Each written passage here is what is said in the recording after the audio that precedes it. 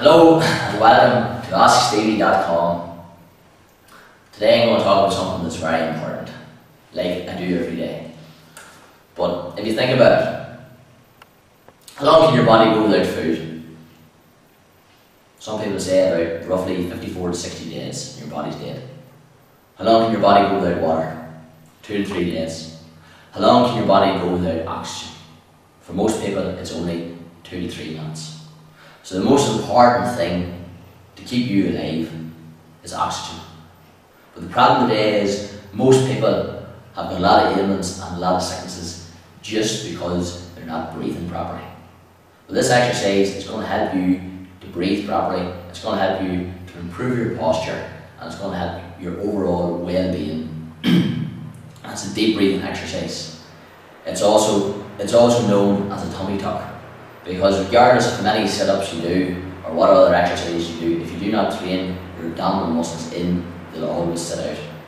This exercise will increase strength in your abdominals more than any other exercise you can do. And the good thing about this one is you can do this exercise anytime, any place, anywhere.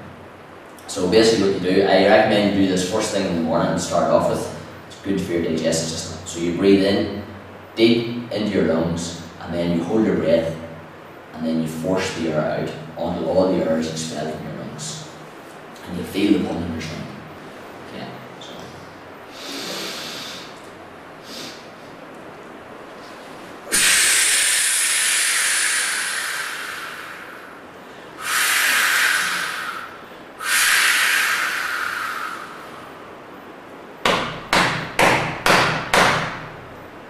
Pulling your stomach hard.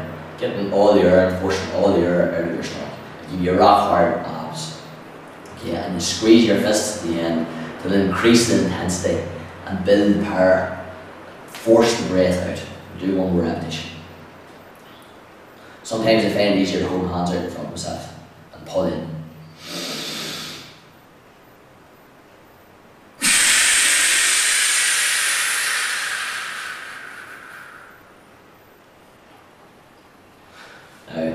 That's what you do first thing in the morning when you look in the mirror, and you do that 10 times. You'll find that you won't have any problem at all holding the title after doing this exercise.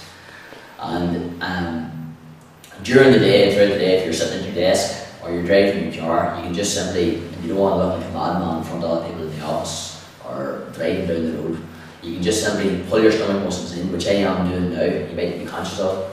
Pull your stomach muscles in, pull your stomach muscles in tight, and just relax. And you can go on about your normal business just with your stomach muscles pulled in tight, exercising in and out all the time. There's lots of strength in your lower back.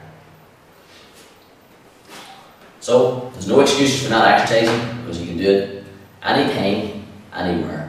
So for more good news on building true core strength and becoming physically fit and well and more powerful than you've ever been in your life, go to the #1 website on the planet, www.askstevie.com, and get your free report now on true core strength. Thank you.